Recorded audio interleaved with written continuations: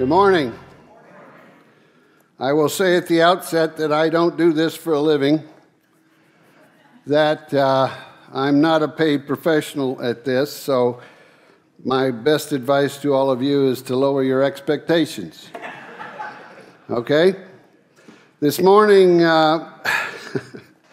we're back in the book of John. I guess we're going to be there for a long, long time.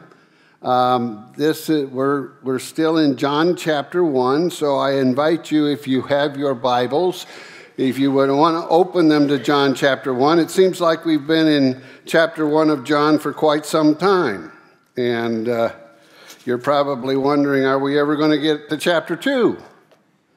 Well, I hope we do, but today we're going to finish off chapter 1 in the book of John, and I need my glasses. I can't see a thing up here. Anyway, that's... Before we get into the text today, I want to share with you some insights that I have gleaned over the years into the Gospel of John, and really all of the Gospels, because I think it's helpful to look at some things. Back in my day, and by the way, my day goes back a long way, but it's a long time ago.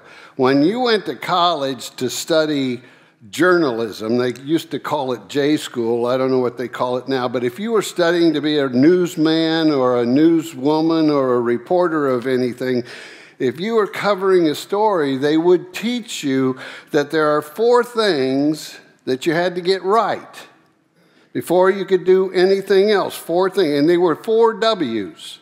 It was who, what, when, and where. And once you got those things right, then you could deal with the how and the why. But you had to deal with, if you're covering a story, you had to get those 4 things right. Who, what, where, and when. Who was involved? What actually happened? When did it happen? And where did it take place? That was Journalism 101. Now, if you listen to the news media today, it makes you wonder what are they teaching in J school today, but that's what they used to do. And many of you I know have taken Brian's challenge last year, and you've read the Bible all the way through, and I applaud you for that. I know it's not an easy thing to do. I've done it several times, and it takes a lot of perseverance and a lot of just stick-to-itiveness. So it's a good thing, but it can get, especially when you get to the Gospels. Maybe some of you can identify with. You get to the Gospels, and all of a sudden things can get a little confusing. I mean, because they don't necessarily fit together all that well. They don't tell a linear story of what happened, when, and to who, and so forth and so on. So they don't always mesh, and what I want to do today is kind of look at the who, what, when, and where, because as Brian pointed out a few weeks ago, the first 3 Gospels are called the Synoptic Gospels, and if you that word, if you break down that word, it makes a little bit more sense because it's got the word optics. And the word optics basically means the way things look. And then if you put the pretext, the sin in front of it, that's S-Y-N, by the way, you put that, then that's where we get the word synergy or the word sync, where things fit together. So you've got these 3 Gospels that are called the Synoptics that seem to fit together. Well, they've got their differences, but for the most part, they're very similar. And as John pointed out last week, our John, that John, not the John in the Bible or John the Apostle, I'd say his last name, but I always get it mixed up with Portillo's over there. and I didn't want to mess that up. Anyway, there's a lot of Johns involved here. And the Synoptic Gospels, they have a few subtle differences between themselves, but they differ greatly from the Gospel of John. For example, if you look at the who, what, and when, and where, The synoptics will differ slightly in the who. In other words, how Jesus is referenced, how he's portrayed, because as John pointed out last week, they really had different target audiences. And I'll just go over that briefly again. In Mark's gospel, Mark is considered the earliest of the gospel, but he focused his gospel on explaining the Jewish words and the customs to the Roman culture. And Jesus, throughout that gospel, is referenced as the Son of God. In Matthew's gospel, his audience was different. He spoke to the Jews, the Jewish nation. And he emphasized Jesus as the Son of David, or the Jewish Messiah, if you will. And then you get to Luke, and Luke's audience were the Greeks. And they, of course, Greeks were all big into philosophy. So he focused Jesus as the Savior. And these three came first. They came before John's gospel, so they were all in circulation before John wrote his. And John's audience then was the world as a whole. He wanted to speak to everything. And in his gospel, Jesus is portrayed as the eternal Son of God, the Creator, the second member of the Trinity. He was one with the Father. He was God incarnate. So that's the who when it comes to the Gospels. And that's to the when. In the Synoptics, for example, in all the Synoptic Gospels, they only mention one Passover. One Passover, that's all there is in there. So they tend to limit Jesus' ministry to only 1 year. But John's gospel takes us through 3 Passovers. And so he encompasses 3 years or thereabouts of Jesus' ministry. The first Passover is in John chapter 2, verse 13. The second one is in chapter 6, verse 4. And the third one is in chapter 12, verse 1. In fact, if you look at it and you read through, John's gospel covers most of the stuff in the other gospels in only one chapter, and that's chapter 6. So that's where John is. Now, the rest of John's gospel then kind of fills in all the blanks that are left out of the other gospels. And so the times and the places, the when and the where, if you will. All right? Now, as for the where, in the Synoptics, Jesus' ministry is located almost entirely in Galilee, in the region of Galilee. John, on the other hand, emphasizes Jesus in Judea, and he says very little about Galilee. So let's back up to the who for just a minute, because this is important. In the Synoptics, Jesus' ministry kind of revolves around the kingdom of God or the kingdom of heaven. That it's referred to as the kingdom of God in a couple of them, but in Matthew's gospel, he terms it the kingdom of heaven because he didn't want to use the word God because he was speaking to Jews, and they didn't want to say God's name. So he used the kingdom of heaven.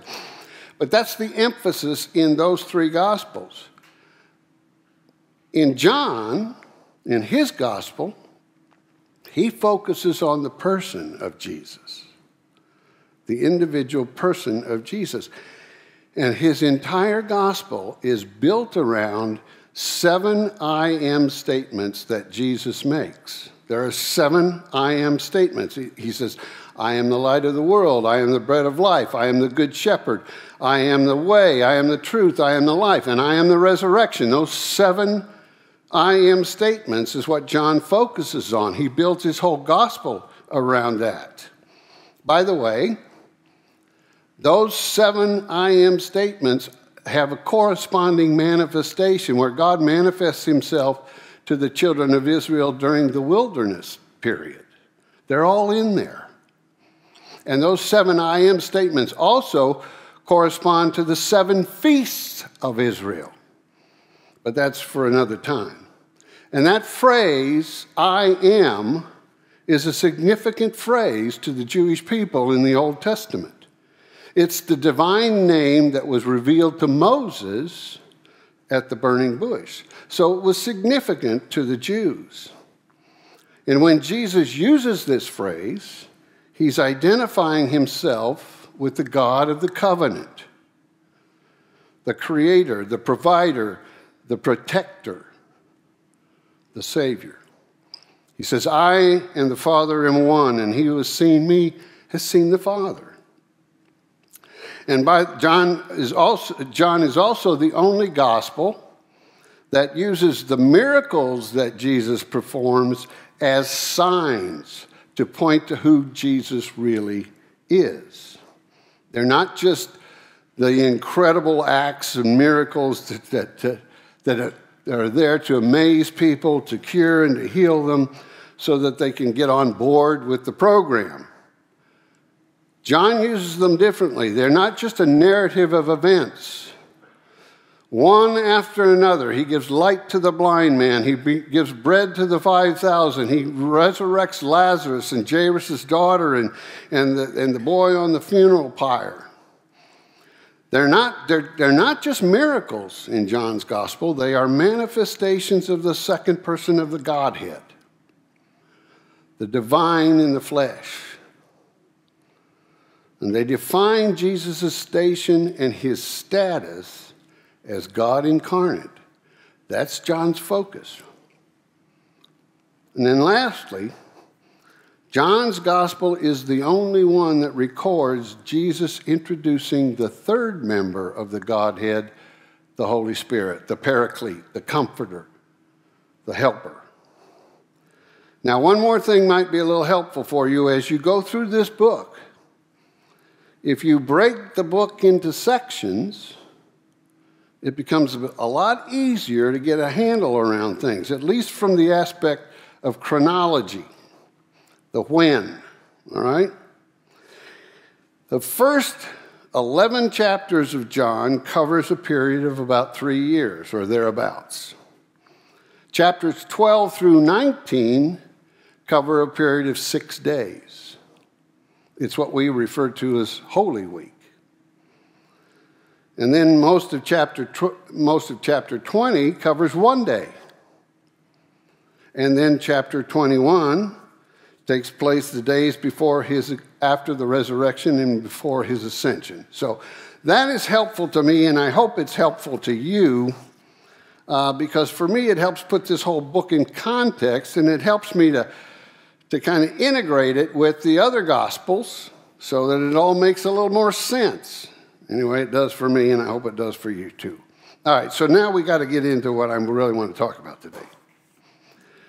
Last week, our John, dealt with John the Baptist and the interrogation that he got from the scribes and the Pharisees as to who he was, and he answered them, if you remember, he answered them saying, well, I'm not the prophet, and I'm not Elijah, and I'm not the Christ, I'm not the Messiah. So this is where we're going to pick up the story. And as I read these verses, I want you to do something. I want you to pay attention to the who and the what and the when and the where.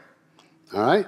So we're in John chapter 1. Let me begin in verse 25. And they asked him and said to him, why then are you baptizing? Again, they're talking to John the Baptist. If you're not the Christ, nor Elijah, nor the prophet. And John answered them, saying, I baptize in water, but among you stands one whom you do not know. Now, make a point of that. He says, among you is one who you do not know. He's referring to Jesus. So Jesus is there when he's talking to these Pharisees. And he says, it is he who comes after me, the thong of whose sandal I'm not worthy to untie.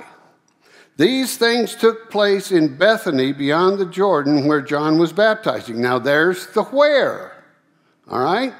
It's in Bethany. Now it's not the Bethany that's over by Jerusalem. It's another Bethany, or actually it's Bethabara or something like that, they think.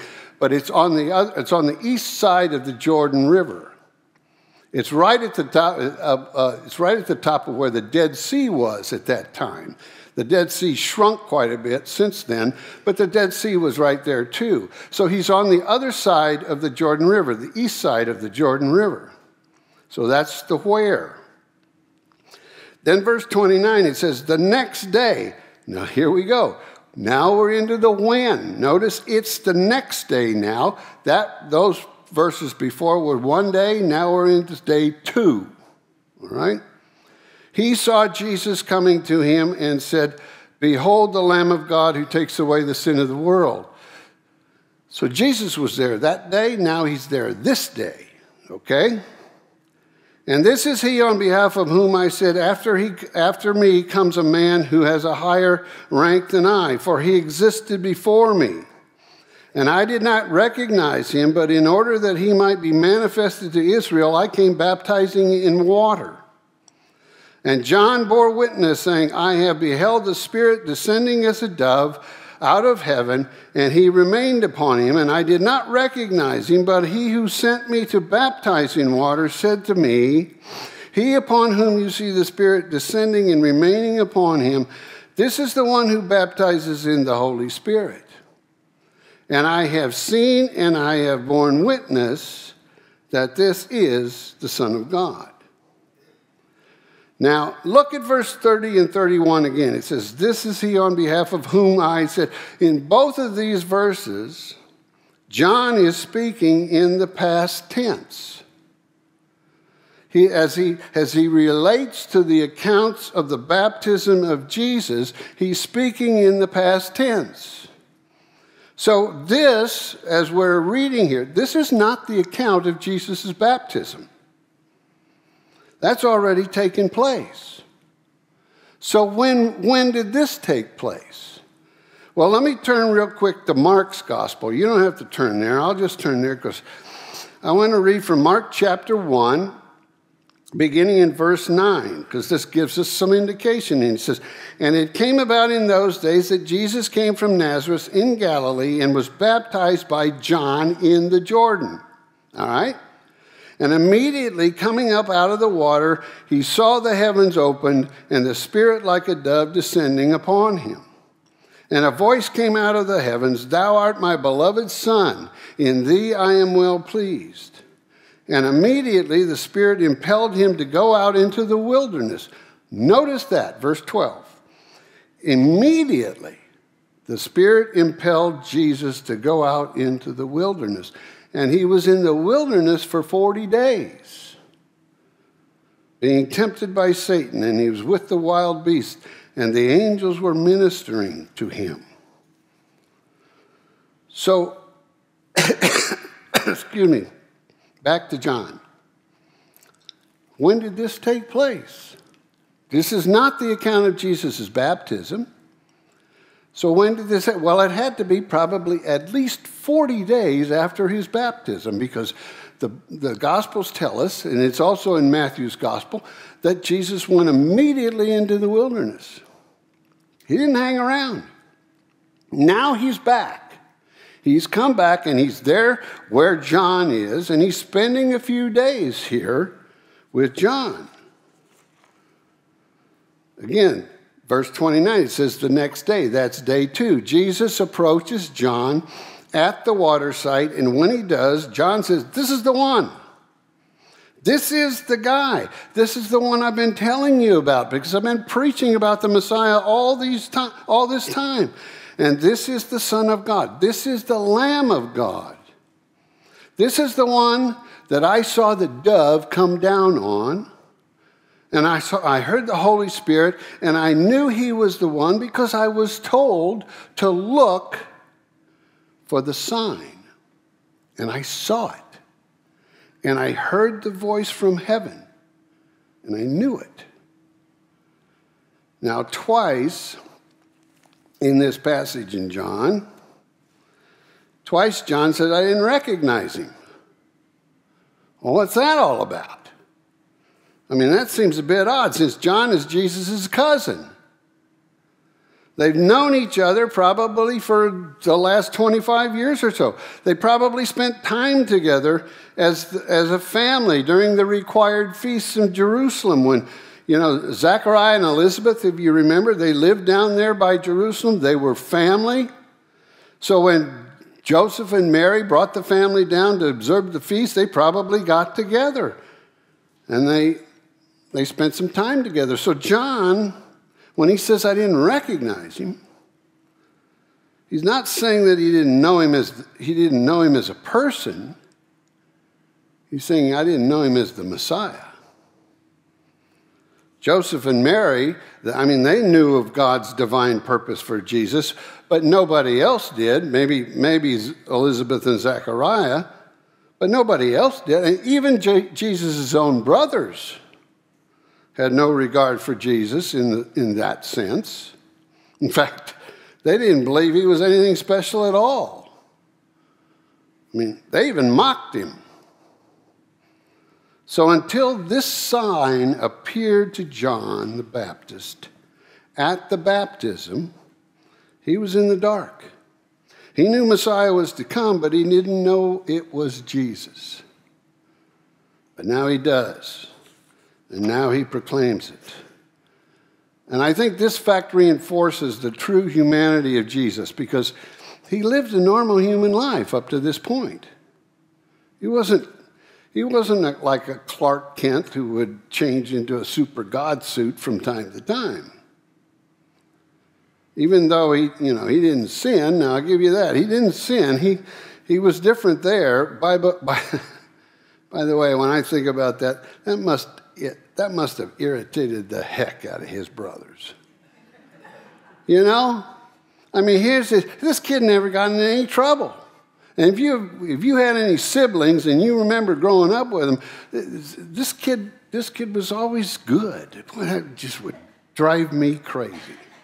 And I probably am going to get in trouble here, but I know how this works, folks. Because I've been married to a woman for the last 50 years who has absolutely no vices. You know how hard that is? Especially when you got as many vices as I have. It's tough, and it can get irritating at times. But there was no reason to suspect that Jesus was the Messiah because he was fully human. And it's hard for us to understand that, but think of it this way. You and I are just like John the Baptist. We're just like him. We may know Jesus, the man. We may accept him as a person of history. But it's not until the Holy Spirit comes upon us and quickens us and confirms to us that he's the Lamb of God, that he's the Son of God, that he's our Messiah. It's not until the Holy Spirit gives us that revelation. Otherwise, he's just a man. And it's only then that you and I can bear witness as John bore witness and say to others, behold. And by the way, that word behold is my favorite word in all the Bible because all it means is look. Look here. Behold, look here. Let me introduce you to the one who will take away your sin. We can't say that until we know, like John knew. This is what John does, and this is what we do. We proclaim Jesus as that way. Okay, back to the scripture. Verse 35. Again the next day, notice that. It's the way it starts. This is day 3 now. The next day, John was standing with his 2 disciples, and he looked upon Jesus as he walked. Okay, there's Jesus again. He's there in day 3. He was there in day 1, 2, and now it's day 3. And he looked upon Jesus as he walked, and he says, behold the Lamb of God. And the 2 disciples heard him speak, and they followed Jesus. That's the way. I want you to notice how John describes Jesus to his disciples. This is important. He says, behold, look, there's the Lamb of God. Now, where did that come from? Where did John come by that? Where did he get it? If you remember, and you all know this, most Jews believed that the Messiah would come as some kind of a deliverer. He would be like Moses or like David. Most believe he would come as a conqueror to throw off the Roman oppressors and to reestablish the throne of David and to restore the glory of Israel. That's what they thought Messiah was going to do. A king who would come and reestablish their freedom and their prosperity, to defeat their enemies and to once again elevate Israel to greatness. And this Messiah, he would come, he would be a man, by the way, just a man. Because the Jews always spoke of the Messiah as the Lord's Messiah. He would not be God incarnate because God was one. And to the Jews, there is no Trinity. There is no Trinity. He would be just a man like Moses, but he would walk in God's power, and God's power would be upon him, and he would do wondrous and marvelous things.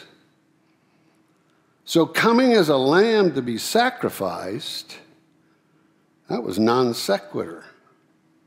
That was an anathema to what they believed. It wasn't even a consideration for most Jews. So for John the Baptist, where did this come from? Where did he get that?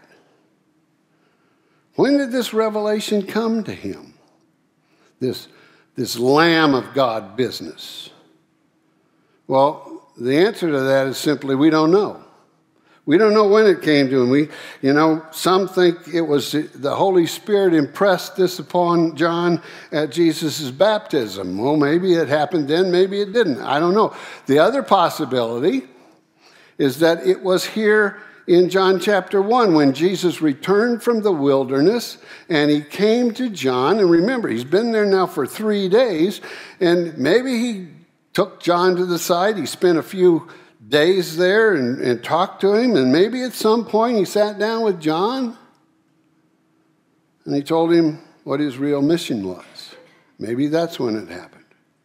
We don't know. But somewhere along the line, John gains the understanding that Jesus did not come as a conquering hero, but as a sacrificial lamb. Like the Passover lamb that they all knew about that took place back in Egypt, where God took the lamb and took the blood and spread it on the doorpost so that the angel of death would pass over them. And by the way, they've been celebrating that and remembering that for the past 1,400 or so years, every year. And Jesus was not the kind of Messiah they were expecting. He didn't come to change their physical circumstance. He came to change their spiritual status before God. And they didn't get it. They just didn't get it. In verse 35 through 37, John the Baptist then begins to share the fruits of his own shed the fruits of his own ministry, because he'd been out there preaching and proclaiming that Messiah is coming. And now he says to his followers, there he is. That's him. You need to leave me behind now, and you need to follow him. And they did. And as you read through the rest of the chapter, we see Jesus calling his first disciples. There is John the apostle who wrote this book, who's probably one of them, and then Andrew, and then Peter, and then Philip, and Nathaniel. And in verse 38, this one jumps out at me. They followed Jesus. In verse 37, the two disciples heard him speak, and they followed Jesus, and Jesus turned and beheld them following, and then he said to them, and this is in red, What do you seek? What do you seek? That's an interesting question. I mean, he asks them, boys, what are you looking for? What are you looking for? And they're probably thinking, well, John said you're the Messiah. He said we should follow you. You know, we've heard that the Messiah is coming. John's been telling this, and he's going to liberate God's people, and we want to be a part of that. I could see them thinking that. I'd be thinking that. You see, I don't think they really got this Lamb of God business. In fact, if you read the rest of the story, none of the disciples really actually got it until after it was over, after Jesus' death and his resurrection. That's when they finally figured it out, until the death. So this question that Jesus asks, what are you looking for? What kind of Messiah are you seeking? You know, I believe that question is as pertinent for us today as Christians as it was back then. And I'll admit it's true of me as it is of everybody else. Could it be that everything is different today, but nothing's changed? And everything's changed, but nothing's different? You know, isn't our thinking as Christians, and I'm going to step on some toes here, isn't our thinking as Christians focused on the victory and overcoming? And we really don't think in terms of a pathway of sacrifice. We don't think that way, do we? We sing songs like Victory in Jesus and Onward Christian Soldiers and all that. We want the victory without the struggle. Aren't we just like the Jews? You know, I think, aren't we? We want a Messiah that's going to change our circumstances, don't we? We want a Messiah that are going to just make things right, that's going to come into our lives and make things right. You think I'm wrong there? Well, let me ask you this. What's your prayer life like?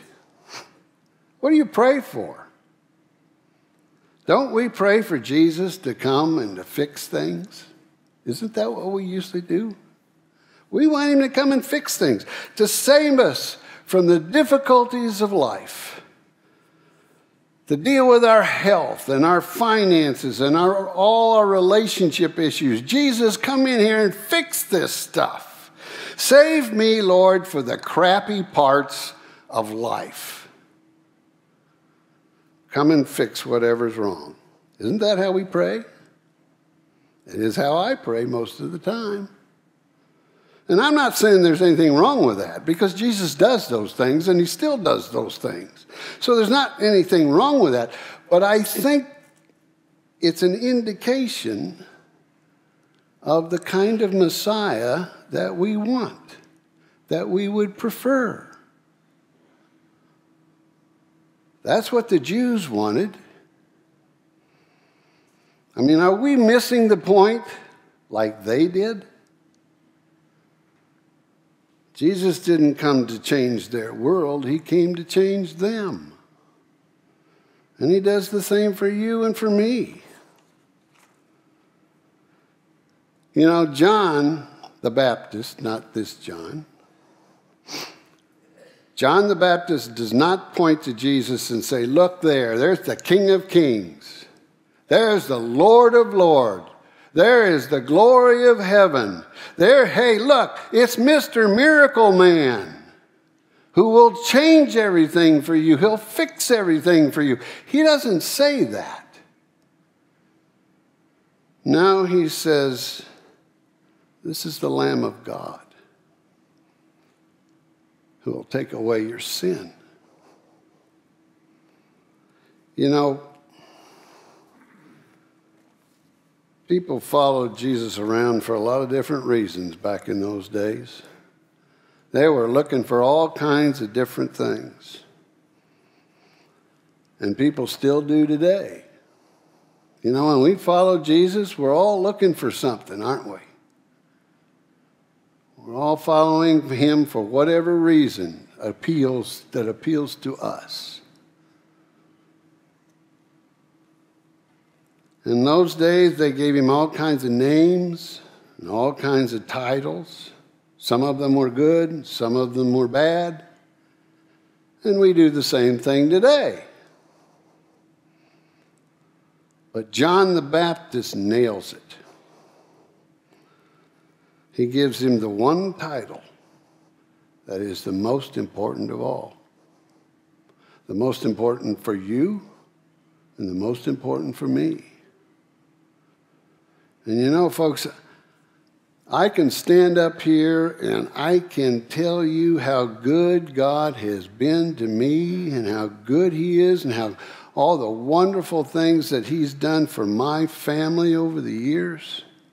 I can stand up here and bear witness to all of that, the many blessings that we have enjoyed, and the wisdom and the understanding that he's poured into me. I can tell you all of those things, how God has prospered us.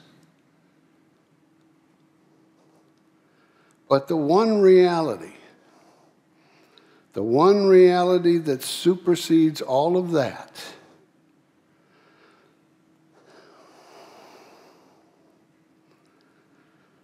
is that Jesus chose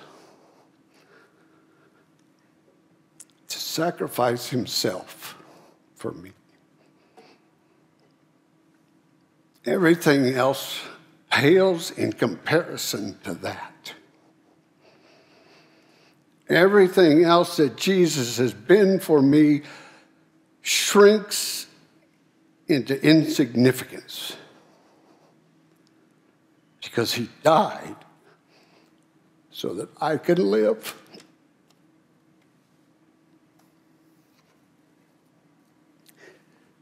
He was God's lamb for me. Excuse me, I got allergies.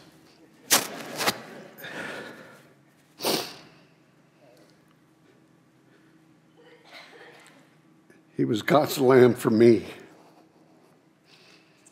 And he is for you too.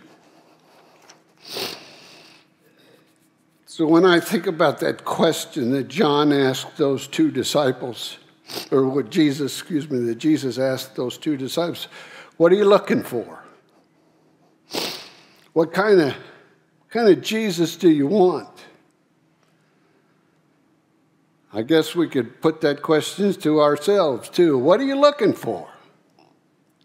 What kind of Messiah do you want? And when I think about that, I think about that question.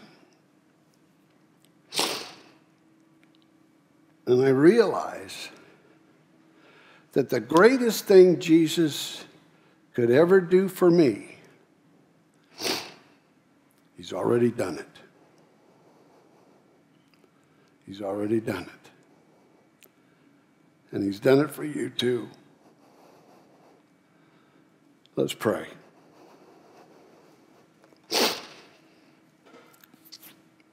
Oh Lord, where do we begin? When we come to you and we seek to follow you, where do we begin? Our gratitude has no beginning and it really has no end. Our praise for you has no beginning and it has no end. You are the one that we've been looking for. You are the one who chose to be the lamb for each of us. And so, Lord God, we thank you. We praise you without end.